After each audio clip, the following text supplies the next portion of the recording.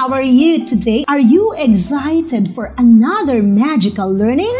Yes, I am ready too. So today we are going to learn another internal organ of our body. But before that, let's go back to the first one that we had learned. What was that internal organ that we have in our head? Do you remember?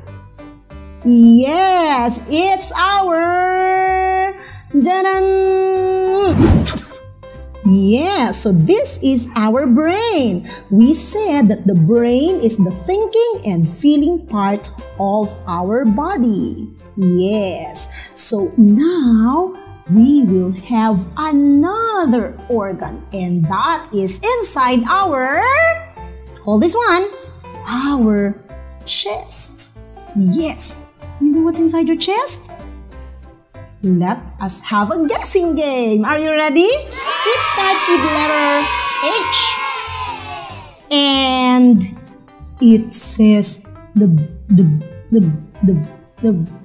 Do you have an idea now of what is it? Touch your chest. Your left chest like this. Can you feel that? It says the. Now I want you to clench your fist like this. It's of this size. This one that I'm telling you is as big as your fist, like this. Do you have an idea? Yes, you're correct. That is your... Yes, what is it? Yes, it's our heart. Correct. So this is our heart. Your heart is inside your chest. This is the one that pumps blood throughout your body. That's why it kept saying the, because it never stops pumping, so that the blood would be carried all throughout your body. And that is the work of your heart. Children, once it stops pumping blood, once it stops, and you would never hear it pumping, it means you will die. Okay?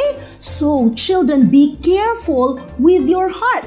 You always take care of your heart. How? By eating good food, fruits and vegetables. Never ever eat fatty foods that would hurt your heart. Okay, always remember, when you touch your chest like this, there is one very important internal organ there, and that is your heart.